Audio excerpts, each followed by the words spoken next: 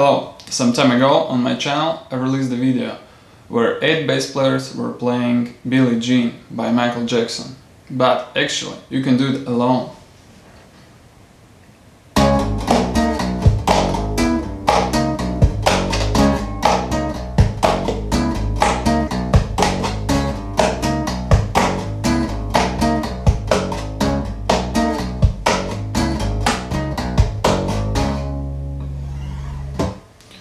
In order to do it, you have to learn 3 parts separately. So we have 3 elements there: bass part,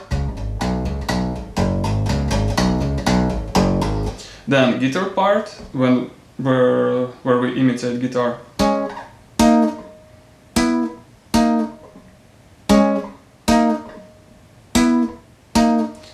and the drums.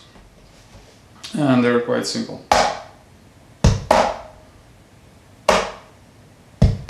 That's all there is. So if we look on those 3 elements separately, they're quite easy and straightforward.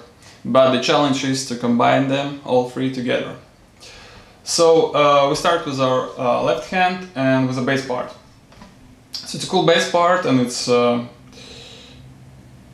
trick here is to learn to play it only with your left hand. So I start with 4th fret on A, which is C sharp, with the small finger. Then with my 3rd finger I go onto the 4th fret on E. Then 2, 4, 2 on A, and then 4, 2, 4 on E. So let's play it slowly at first with our 2 hands.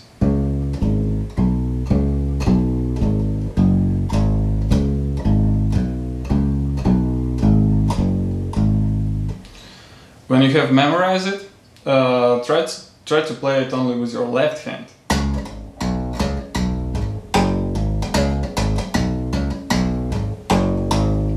So for lower notes here on E string, you can either use your 3rd finger or the small finger. It doesn't matter, it's up to you, how it's more comfortable.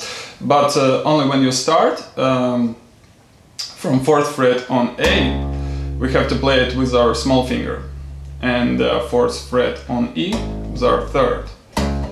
Because otherwise, if you will use only 1 finger, you won't be able to play it fast.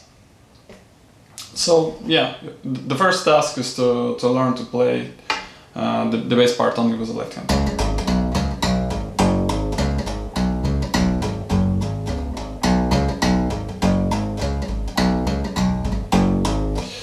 Yeah, let's go for the guitar. It's also quite easy and straightforward. We're playing 4s all the time, and we're using only G and D string. So the first interval is on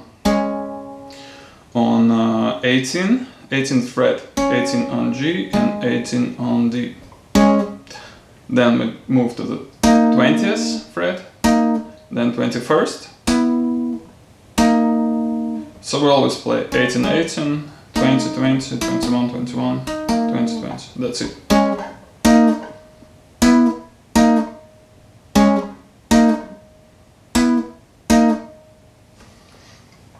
Now we have to combine these 2 elements together, bass part and the guitar part.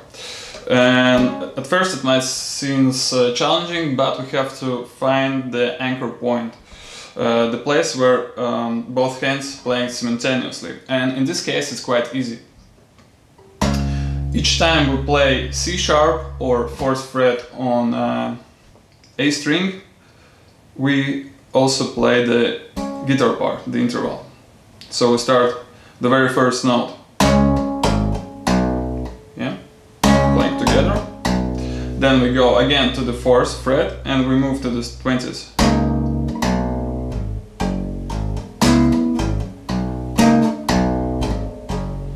So let's do it slowly. Each time you play 4th fret on A, you play interval also with your right hand. So very slowly.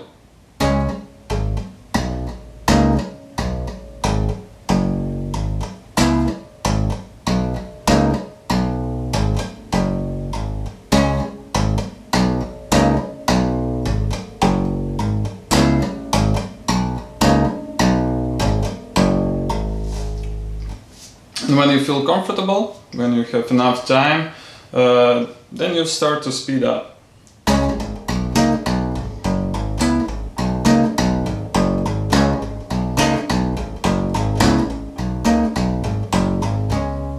Yeah, and now the last element is drums. So if we look on the drums, it's just a kick and snare. Later you can add some optional, like a thumb hit, or it's like imitation of the tom-tom or the scratches. It doesn't matter for now, because the basic rhythm is just snare at first and then kick a snare. And here we also have to find anchor point for them. So we start looking with the left hand, and the first snare goes on the second, when we play second fret on A. Let's try slowly. Let's go further. The next kick and snare will be when we play fourth fret on E and second fret on E. So when we play fourth on E, we are doing kick, and when we play second, we do snare. So that's it. It's only 3 hits we've got. Snare, kick, snare, and that's it. So let's do slowly.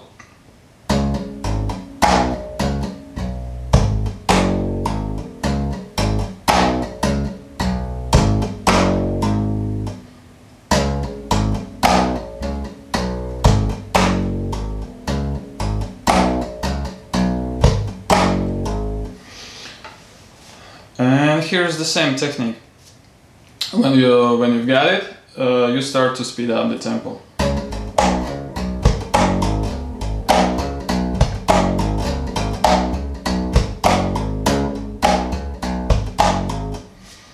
Now, final stage.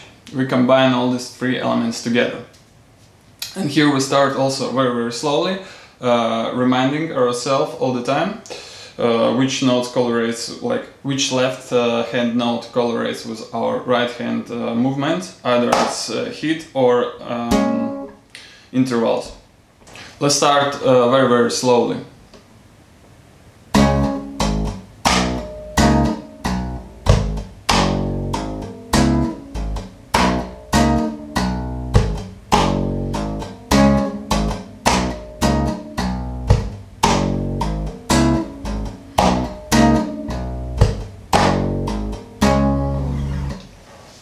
And then after a while, when you will learn all this and memorize all the movements and technique, when you won't need to think about it too much, you will be able to play it faster. And here's as well, like in all previous examples, we're just trying to speed up the tempo.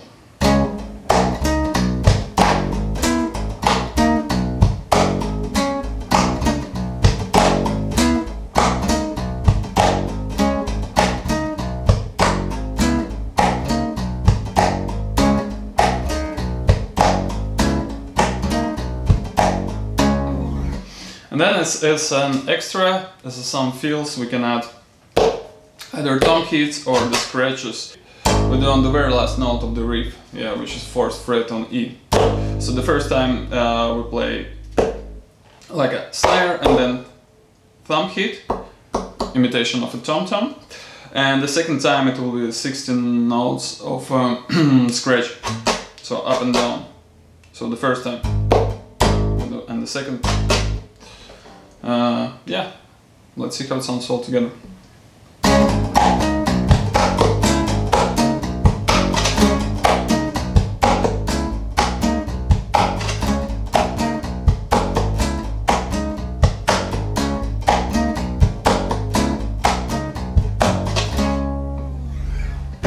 Yeah, good luck with your practice, and yeah, if you're interested to see more of such videos, please support me on my Patreon page. There you also can find some tabs and MP3s, and yeah, if you're interested, I also have Skype lessons. See ya!